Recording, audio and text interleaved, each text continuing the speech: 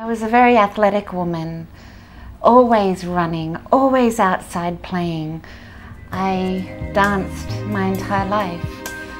I was a ballerina. The life for me before I got injured was fairly normal. I'd lived a fairly normal life growing up in Australia. Always into mischief and playing plenty of sport and doing that sort of stuff. And I was an avid skier, not a fantastic one. It was February 27th, 1992. I was riding the chairlift to the top of the mountain and I thought, this is the last time. Something's going to happen. I was basically tackled and in a ruck playing rugby union, and the ruck collapsed on top of me and the weight of the ruck broke my neck, and straight away I was paralysed immediately. Like they say, it's like sort of switching out the lights, there's no second chance. My first reaction was, oh, can I do that again? Can we run that ball again? Instant replay and do something different to make it change.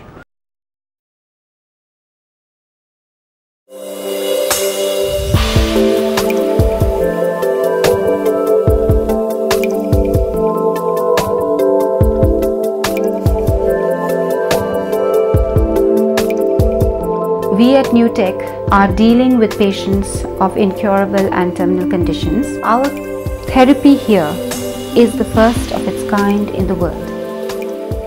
The beauty of this treatment is there is no antigenic reactions to stem cells, which means that patients do not require to be cross-matched and they would not require any immunosuppressive therapy thereafter.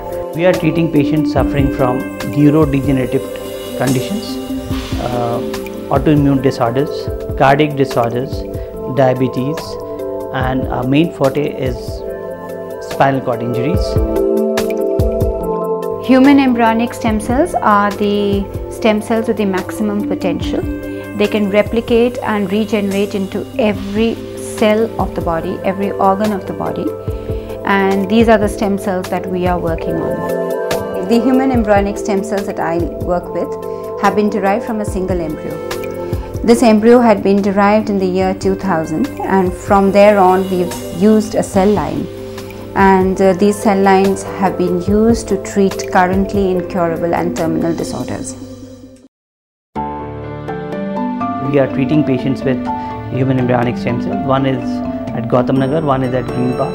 We started our work at Gautam Nagar. It is geared up to give patients almost everything which a modern nursing home can give.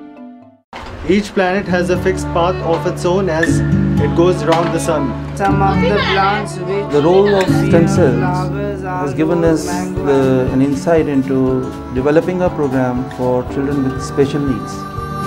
The department run by Dr. Rahul Lahani aimed at integrating these children back into normal society.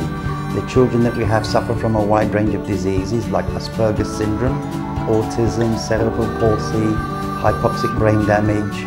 These are children that we have undertaken to give human embryonic stem cell therapy based on that they are considered incurable condition.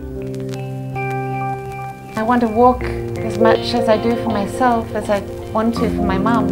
And so she called me and she said, Amanda, I've seen this great story about Sonia Smith.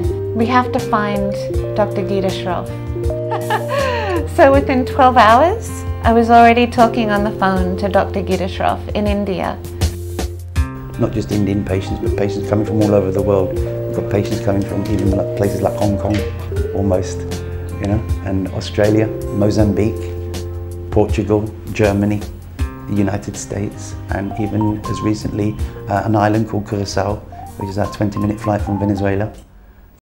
That's what's led me to New Tech, is that the fact that we're here in India and they're doing things that you would never think possible in the Western world.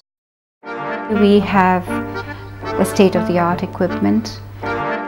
Our physiotherapy has all the necessary gadgets and equipment required, along with fully trained professional physiotherapists.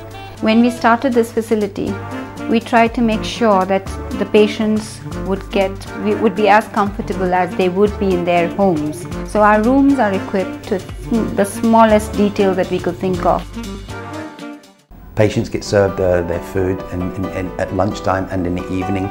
With regard to breakfast, we give them breakfast cereals, bread, toast, milk, jam. This place has become a home away from home in so many different senses. Sometimes there are dramatic improvements seen in the patients. Patients start walking, which they have not done for the last 5 years. That's astounding. I can't see what a doctor sees, but I have seen patients that have come with spinal cord injury, complete spinal cord injury, walking within 4 days of treatment.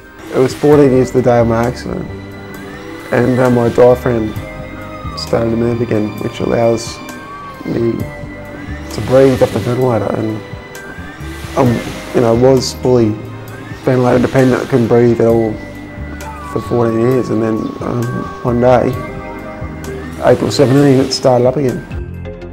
It's a 24-hour job for them when they are at New Tech, so that they don't waste any time, and a maximum sort of improvement which can come, they have to strive for that. I've been paralyzed for 16 years. I've not shown any progress. Now, I feel my ankles, I feel my toes.